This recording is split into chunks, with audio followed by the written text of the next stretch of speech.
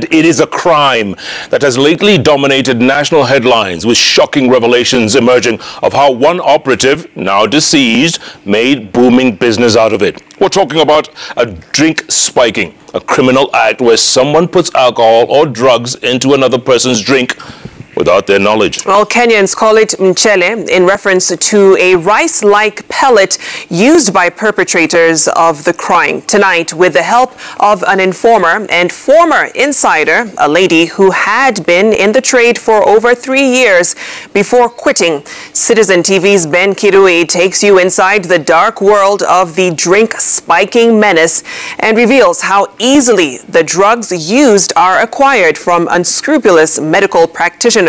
Here now is our special feature, Operation Mchele. Nairobi. This concrete jungle of opportunity can serve an equal amount of perilous offerings. When darkness falls here, either end of the stick is game. And in darkness, the drink spiking industry thrives.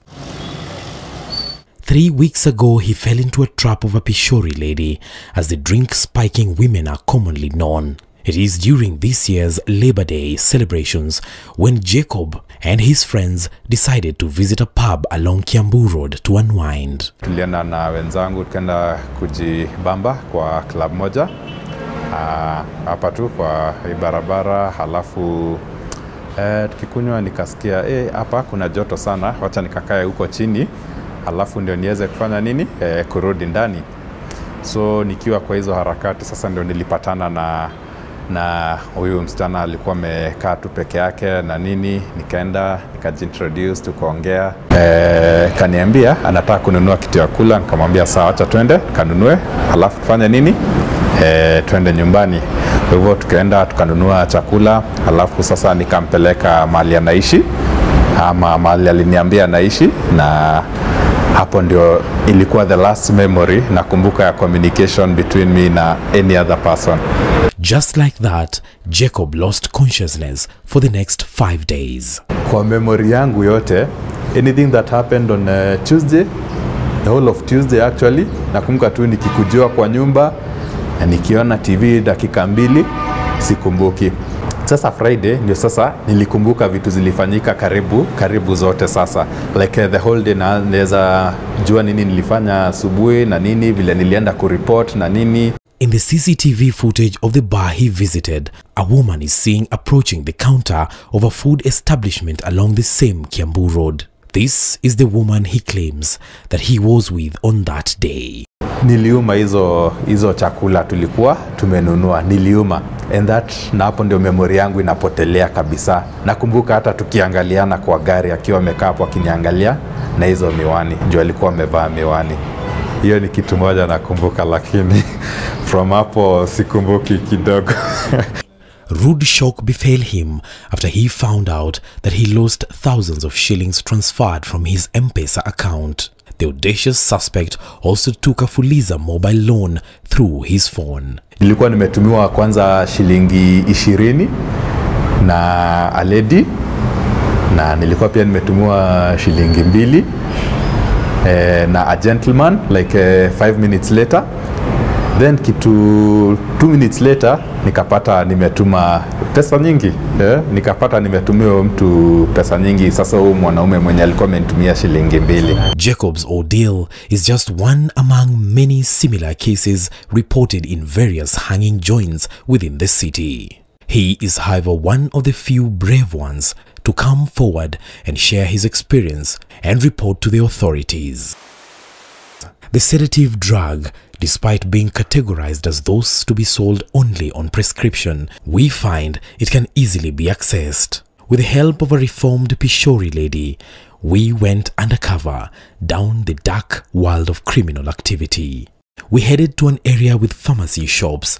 Our mission here is to attempt to purchase a number of sedative drugs commonly used by these criminals. Naweza pata Domican.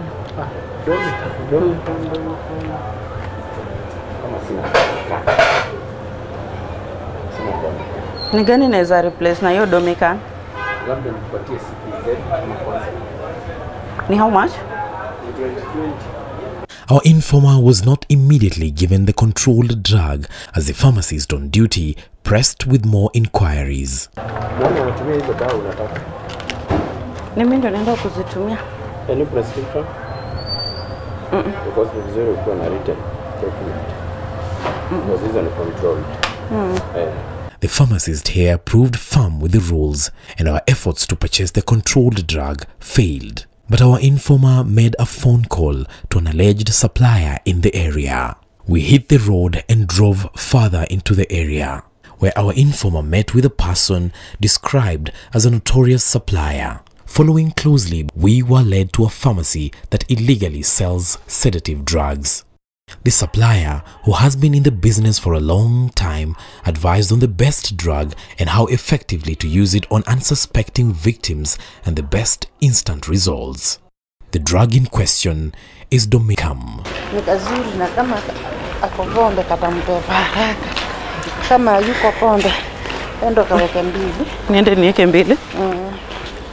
They proceeded into this medical clinic in the area, and after a short while, we got what we wanted.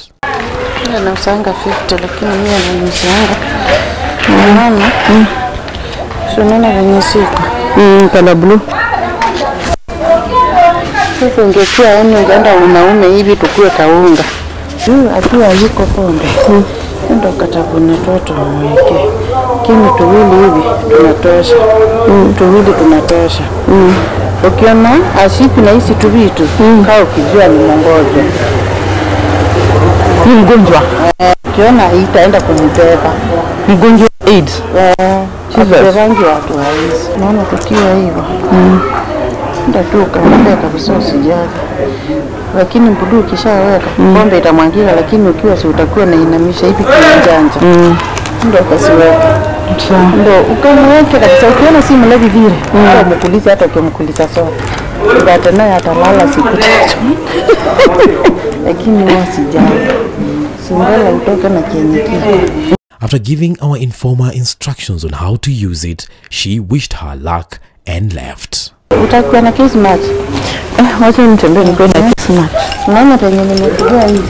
Mkono wangu ikuanze kila. And just like that, Domicam, one of the drugs used as Mchele, is in our hands. From here, attractive women are usually deployed to execute the final operation of spiking the drinks of unsuspecting revelers. I'm gonna reform because we've been for 3 years. 3 years. Hiyo ni kutoka mwaka gani hadi mwaka gani? Ni kutoka 2018 mpaka 2020. Experience yangu ya kwanza tulienda club. Na club tulienda ilikuwa tu okay, haikuwa na CCTV, yani ilikuwa tu ni hivi na watu walikuwa wamejaa. Kayole. Wow, town. So Bishamba kaniambia, hapa naye kuna wateja, tufanye nini? Wacha tumalizane na hii biashara hapa sisi twende. The Mchele ladies have mastered the art so well in elaborate criminal scheme that they know how, where and when to pounce on their victims. Club yenye kuna CCTV haupatiani hapo ndani. So una sinistu mse unaenda wapi kitu kama lodge. Sasa pale ndio utamwambia buy drinks, tufanye nini? Tukunywe hapo. Sasa hapo ndio utafanya nini? Ndio utachukua hizo dawa na uweke. So utamweka yake kwa glass, unaona yake nyana kunywa. Ukishaingia hapo mwongee naye kidogo nini kimapenzi hivi, utamwacha na umwambie acha uoge. Sasa si ataendelea kunywa, akishakunywa ni hivyo na atalala. Hata hiyo kubaka huko unaoga, unakunywa vangu, unachukua pesa kama uko nazo na unaenda. The drug, according to Dr. Daniela Munene, the Vice President of Pharmaceutical Society of Kenya, PSK, are very fast acting. They are absorbed into the system very fast. As soon as you take the drink, in about 5 minutes, when you start feeling woozy, but by the time you start feeling that effect, it's no longer in your stomach. It is already in your bloodstream. So even if you try to vomit or anything, there's nothing that can happen. In some cases, the drugging is fatal. So if they use a very big dose on you, it could easily lead to death. It is a case that befell Wilberforce Adaka, a resident of Kayole in Nairobi. He is lucky to have survived, but his ordeal is one he would almost rather forget. Nilingia kwa club kivyangu, mimi peke yangu. Nikaanza kuburudika, kisha burudika. Wakati kwa hiyo harakati ndio nilipata na huyo madam, huyo mrembo walikuwa hapo. So nikaita mmoja. After kumuita alikuja. Tukaongea, tukabadilishana mawazo, tukasikizana that nakupenda. Akasema I love you too. Na hapo ndio tulianza hiyo story ya mapenzi kidogo. So from there ilibidi nimembaia pia yeye kinywaji. Kambaya kinywaji pia mimi na yangu. So hapo akaniambia hapa hatuko mahali safe. Can we take a room? Nikamwambia yeah, it's okay, you can take a room. From there what happened? Sikuelewa. Because now I find myself after 2 days at Moi Referral Hospital. For people who are lucky enough to get to a hospital, it can be reversed. For some people, they were exposed to a small amount, so they just sleep it off and they wake up. But I advise that people need to go to the hospital. Adaka, just like Jacob, lost all his belongings and money. The drugs used by criminals are usually of the depressant nature. They work by slowing down your nervous system and dulling your response. They make it harder for you to resist an assault. Just, you might be awake, you might even be seeing what is happening, but you have no control of your faculties. You can be led to go anywhere. You can, you can't resist any attempts of harming you or of rape. The theory behind it is subjecting you into obedience. That if you are asked, what is your PIN number? Without reason, you just give it out. What is the date of your birth? You just give it out. What is your bank account? You just give it out. Things that you are not able even to remember in your normal day-to-day level of thinking. One of them is Rohypnol, or death rep pill, a prescription drug used to treat severe insomnia and assist in anesthesia. It is a tranquilizer and can relieve tension and make you feel very relaxed. Ketamine, or sometimes called K, is meant to be used among veterinarians as an anesthetic for animals. Use of this drug creates an out-of-body experience which becomes more extreme the more you take the drug. Midazolam, a drug marketed under the brand Domicam, is a powerful sedative. Scopolamine, also known as the devil's breath, is said to have been commonly used in Colombia or Ecuador to remove a person's free will, zombify them to speak so they can be assaulted or robbed freely. It has been described as the world's scariest drug because of how victims have been convinced instantly to empty their bank accounts and hand over the keys to their apartments and vehicles. The one that people commonly call devil's breath, because it's just blown in your face, you breathe it in and you can't remember anything for 2 to 24 hours. It's a drug called scopolamine. It's used for motion sickness, people who feel like vomiting when they're in a vehicle or a ship or a train. And so even after surgery, we call it post-operative treatment to prevent nausea and vomiting, which is very common after surgery.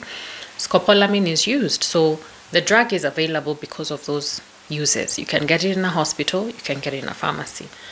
But if you get the powder, it's available as a patch, but you can get it as a powder. If you get it as a powder, you crush it. This is what people then blow in your face when they're in close range.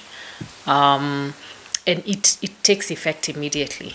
The Pharmacy and Poisons Board, a body mandated to regulate drugs, says it is not aware of the illicit use of the drug in the market.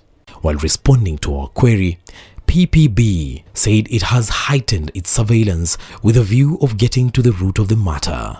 Outlets selling the drug without prescriptions and those found in possession have been warned by the Pharmacy and Poisons Board of dire consequences, including a fine not exceeding 100,000 shillings or imprisonment of a term not exceeding 10 years or both.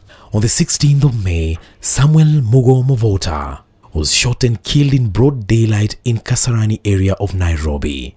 Police linked his killing to the stupefying business within the area. We have had a big problem in Kasarani and some other major clubs, because Kasarani has big clubs here. Every weekend, almost every weekend, you'd get a case of drugging.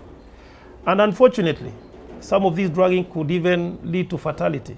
12 women were identified by police officers in connection with the case where the slain Mugo is said to have been deploying them to spike their targets' drinks.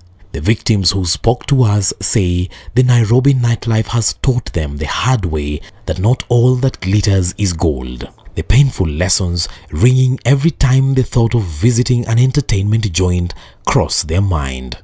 Revelers have been warned by authorities to carefully scrutinize strangers when out in entertainment joints. Always have a friend watching over your food and drinks, and never exceed your alcohol limit.